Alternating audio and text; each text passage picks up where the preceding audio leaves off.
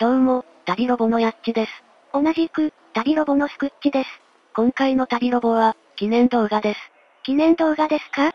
なんと、チャンネル登録者数が10人になりました。チャンネル登録者数、10人記念。パチパチパチー。随分細かく刻むんですね。チャンネルを開設したのが令和6年、2024年4月15日で、その日に最初の動画を公開。チャンネル登録者数が10人になったのは、令和6年、2024年7月10日。約3ヶ月かかりました。登録者数10人で記念動画を作ろうとするとは思いませんでしたが、チャンネル登録してくれた皆様には感謝しかありません。こういうチャンネルをやってみようと思ってから、実行に移すまでに時間がかかったんだよね。とりあえず始めてみようということで、旅行動画を撮ってみたのが始まりですね。動画を撮ってる時はチャンネルを開設するか迷ってて、せっかく撮ったんだから編集しようと動き始めました。最初に投稿したのが尾道の動画。猫の細道に行けなかったのが残念だったね。ちゃんと調べればよかったと後悔はありますが、そういうのも旅の思い出として、記憶に残りますよね。予定は未定状態だけど、しまなみ海道も行ってみたいから、尾道はまた行くつもりでいる。また行った時に、道を間違えて猫の細道に行けなかったら泣くしかないけど。牛虎神社にも行き忘れたし、千光寺も閉まってたから、尾道は行きたいところはまだまだありますね。なんとか障子も巡ってみたいしね。千光寺に鳥居がある理由も調べないといけませんね。そうだね。ただ観光するだけじゃなくて、ちょっと掘り下げて調べてみると、旅行の楽しみは何倍にもなるね。2本目の動画は、スカイレールでしたね。もう運行終了して乗れないのが残念。最後に乗りに行けてよかったですよね。EV バスの認可が間に合ってたら、乗れないまま運行終了になってただろうね。日頃の行いかな？ EV バスの運行が始まってたのも運が良かったですね。そうだね。スカイレールの運行終了が令和6年、2024年4月30日だったから、EV バスの運行開始は早くても、その1週間くらい前かなと思ってた。予定通りに行かないのも旅行の醍醐味ですね。スカイレールの時は、いい方向に予想外だったね。まずは2本分の撮影をしてみて、撮影旅行自体を楽しめるのは分かりました。編集は手探り状態で、なんとか形にできたって感じかな。そうですね。3本目は、藤岡富士祭り。富士祭りより、登山がメインのような動画ですね。311段の階段は大変だったね。100段の目印はありましたが、200段と300段は見つかりませんでした。でも、それは階段を登ってた時の話です。動画が完成してから気づいたけど、200段の目印っぽいものが映ってたんだよね。ここですね。気をつけて見てたはずですが、完全に見落としました。それっぽいものが映ってただけで、それが本当に200段なのかは不明。300段かもしれないし。確認するには、またあの階段を登るしかないのが、辛いところです。ミニ遊園地とか、ミニ動物園とかが気になってるから、行く機会があったら、確認してこようかな。山頂まで行くのは大変ですが、登山というほどでもないですからね。行くとしたら、桜の季節がいいかもね。桜祭りもあるみたいだし。桜の季節は、お花見スポットがたくさんあるから、どこに行くか迷ってしまいますね。このチャンネルを始めたおかげで、いつか行けたらから、いつ行くかに変わったのが良かったと思ってる。東海道53次の宿場巡りシリーズを始めたのも、良かったですよね。歴史とかにそんなに興味なかったけど、宿場巡りしながら調べてたら、面白くなってきたんだよね。面白いけど、調べるのは大変。本陣などの場所がはっきりしてない宿場がありますからね。本陣とかの場所を探すのは本当に大変。それに、深掘りした情報の取捨選択も意外と難しいんだよね。神奈川宿の動画では、神奈川県の名前の由来を入れようとして、宿場関係から離れすぎるという理由でやめてましたよね。そうだったね。面白い話だったけど、神奈川って地名の由来で終わりにしといた。神奈川県の名前の由来は、機会があったら深掘りすることになると思います。そうだね。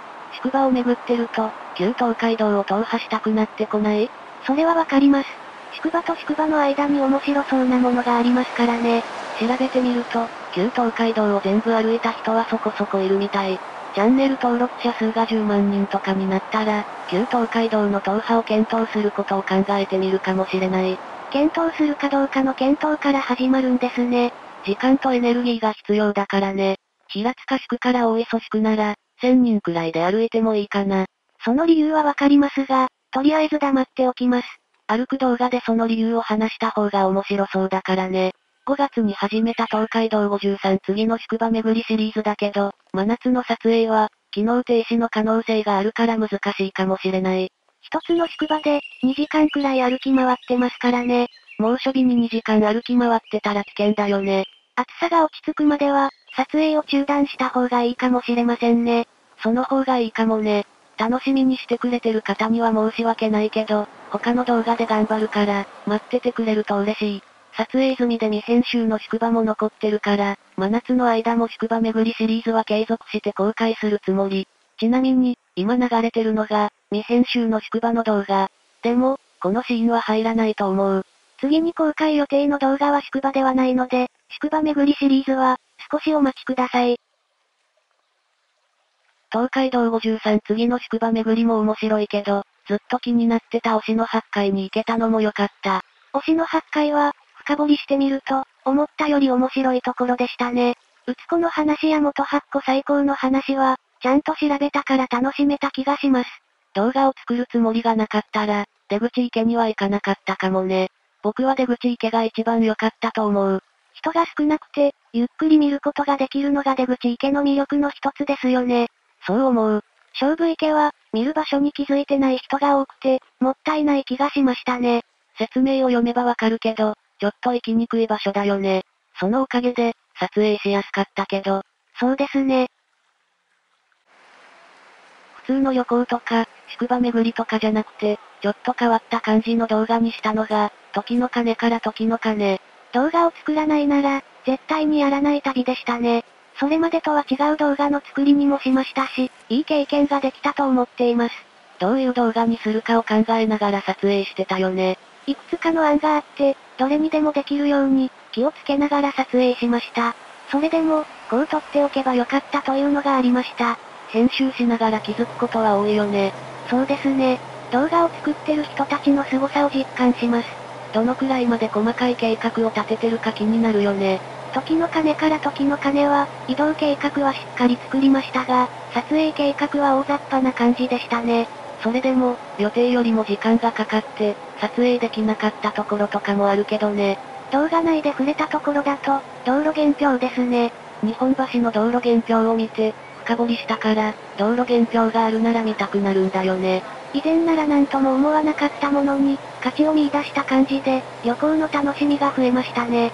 多分、このチャンネルを続ければ続けるほど、旅行の楽しみが増えてくような気がする。本当に好きな人からしたら、ダメな感じかもしれないけど、いろんな分野の知識が増えてくと、楽しみの幅が広がるだろうし。時の鐘に重要な2箇所は見に行きましたが、見るべきところに気づいてない可能性もありそうですね。いろんなことを知ってから、また行ってみるのも面白いかもね。そうですね。最後に、今後の方針だけど、今やってるのを続けてく感じかな？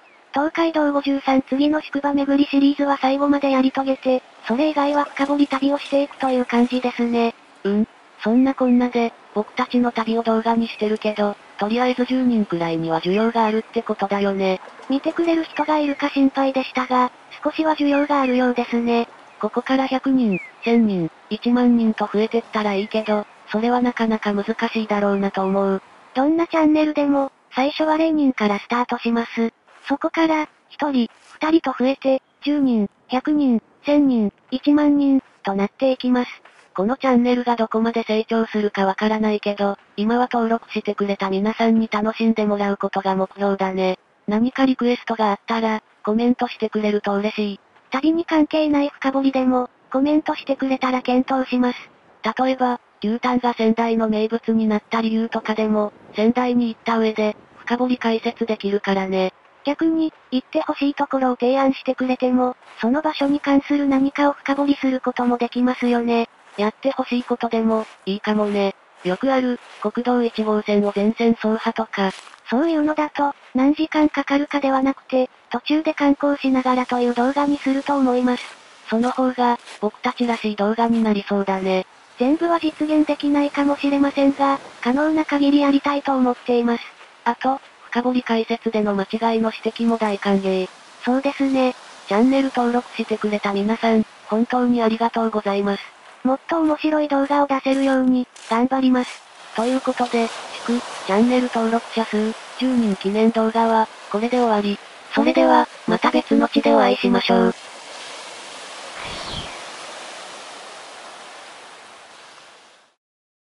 ご視聴ありがとうございました。チャンネル登録、高評価で、僕たちの旅を応援してくれると嬉しいです。